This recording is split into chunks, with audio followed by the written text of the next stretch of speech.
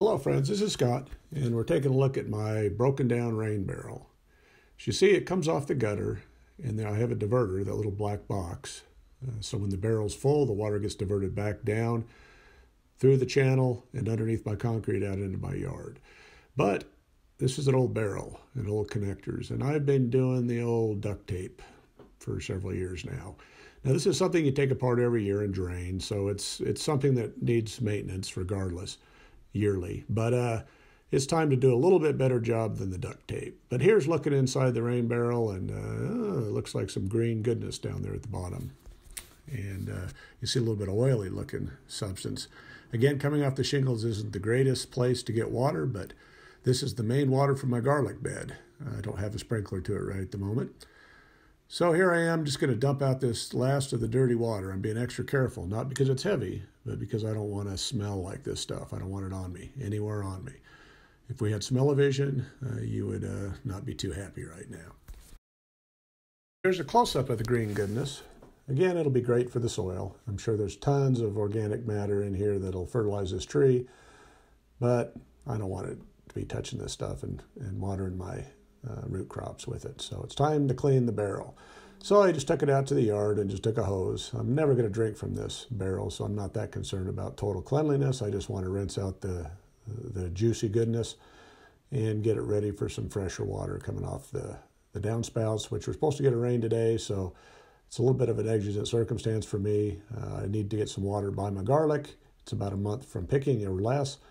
So I need to have a good water source so I'm not having to haul buckets around. So I need to get this fixed, and here's how I'm going to do it. I'm going to do the simple interior little water line, drain line with some hose clamps. Again, this is a yearly project. This material will not last under the rays of the sun. It's going to get destroyed, but it'll work for a season, and I can always replace the hose clamps. I bought some extra, as well as I have extra of the hose, so that I can just every year just fix it. Now I had to slit the hose because I couldn't find anything the right size. I don't know about you, but anytime I try to find any type of a repair kit for anything that's kind of unique or specialty, I could never find it. And I couldn't find a size of pipe that would fit over this that I could clamp onto, so I just slit the side, slipped it over, and just put the hose clamp there just to tighten it up, and it'll hold pretty good. I'm just going to cut the other end so that I can slip it over with another hose clamp over the part that connects to the barrel. As you see here, there's a little piece that fits right in. It'll actually slip inside this drain pipe, and I'll pull the hose clamp over, and I'll tighten this one up also. So it's really a 2-clamp fix. I bought 4 clamps, so I've got 2 for next year to do it, because these will rust out, I'm sure, over the summer months. And I am going to use a little electrical tape over where I split the hose, just so it doesn't continue to keep splitting. And so I'll just wrap a couple pieces around here. And again, it's probably won't hold that well, but it just needs to hold a season, because again, in the fall, I always unhook all this and drain the barrel. So it's not really that big of a deal. I just need it to last for a few months.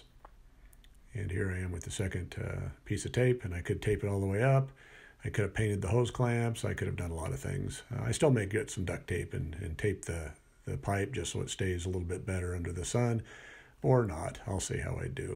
Last step is putting the lid back on and getting the barrel in position. I want to make sure that the pipe is level. If it's not level, then the water will not, this barrel will not work properly. It won't drain into the barrel. So I raise this up a little bit, make sure this is level. And as soon as it's full, the pressure of the water in the barrel will make the water go back down the gutter, down through the ground, underground. Here's the extra pipe I've got for next year. Well, simple do-it-yourself fix of a water barrel. Ideally, you would put this barrel up on blocks so that you could fit a bucket underneath this spout.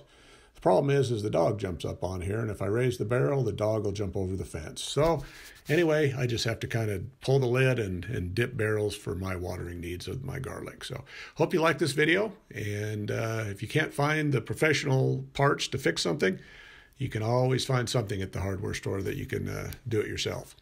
Thanks for watching, and please subscribe if you like what you see. Thank you.